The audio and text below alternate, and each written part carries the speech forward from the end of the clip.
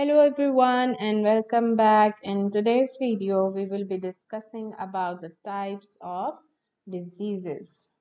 So let's have a recap and discuss what a disease is. Disease is actually any kind of illness that affects our body. ऐसी illness या ऐसी बीमारी जो हमारी body को affect करती है उसको हम disease कहते हैं. Alright.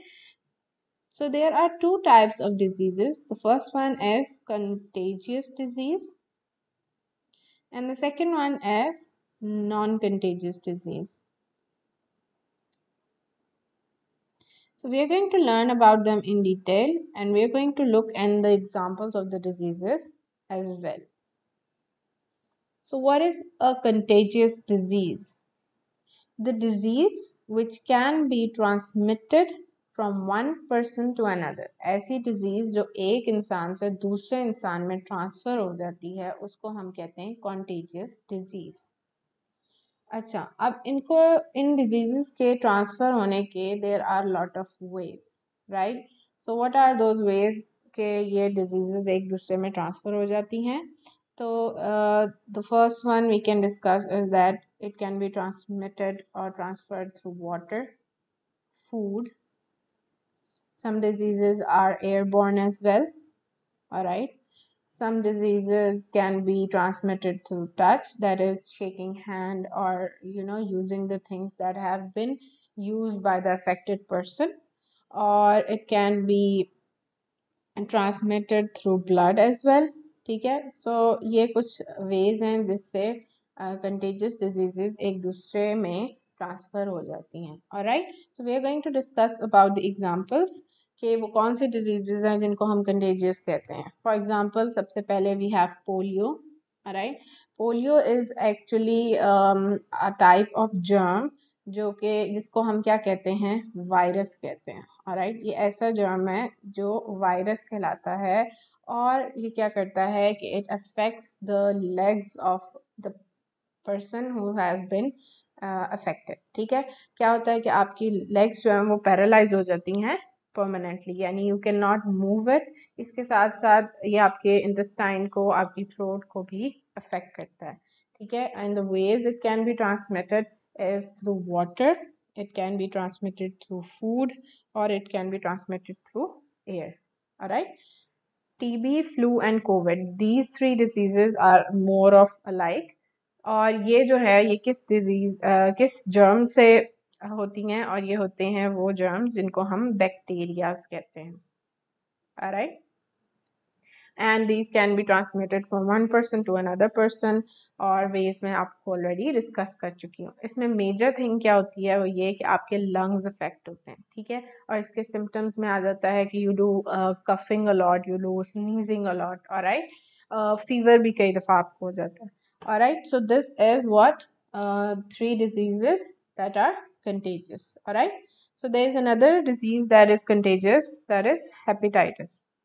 तो हेपेटाइटिस में क्या होता है कि in this disease your liver is actually an inflammatory condition में चला जाता है. ऑलराइट, और ये जो है ये भी थ्रू पोल्यूटेड वाटर और ब्लड के थ्रू ट्रांसमिट होता है. ये भी एक जर्म्स होते हैं जो कि एक दूसरे को अफेक्ट करते हैं. Alright, so these are some of the examples of contagious diseases. Let's move on to the next slide. The next type of disease that we discussed was non-contagious disease. The disease which cannot be transmitted from one to another person.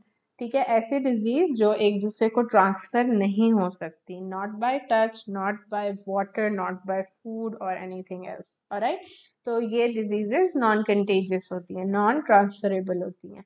In diseases की example में आ जाता है diabetes.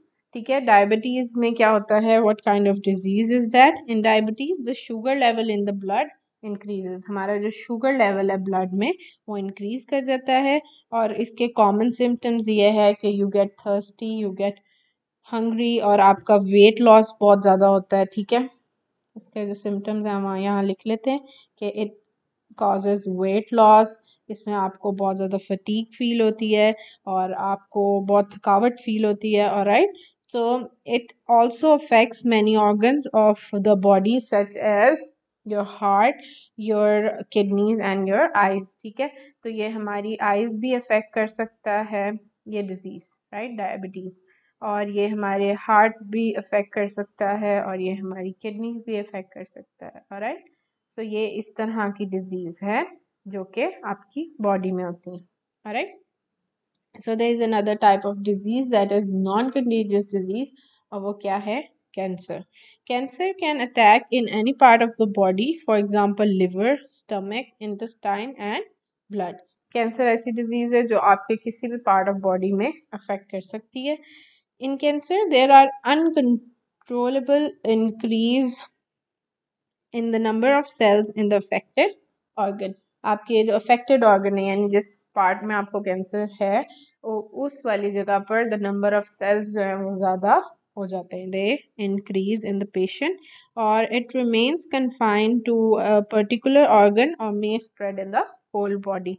या तो वो एक उसी organ में कन्फाइंड रहते हैं यानी उसी ऑर्गन को अफेक्ट करते हैं या फिर ये आहिस्ता आहिस्ता स्प्रेड करके आपकी पूरी बॉडी को अफेक्ट करते हैं. So these are the two types of examples. For example, diabetes and the cancer is actually are non-contagious diseases. We are going to learn about some of the ways we can prevent the contagious diseases in the upcoming videos.